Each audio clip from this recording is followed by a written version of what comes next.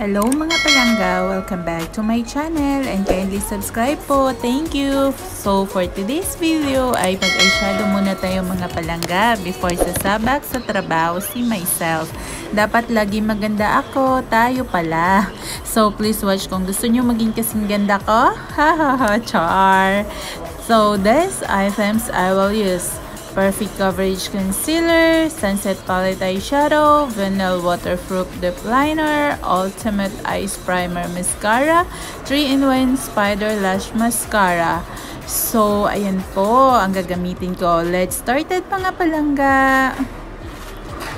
So, first, gagamit po tayo ng Perfect Coverage Concealer number 10 ng Flormar for the base para sa eyeshadow natin para kakapit po yung kulay, kapit na kapit, katulad ng pagmamahal nyo sa inyong mga jowa, kapit na kapit, char lang.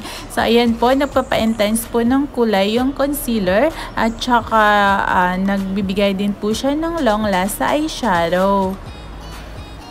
So ayan, after that, gagamit na po tayo ng Sunset Palette Eyeshadow Flormar.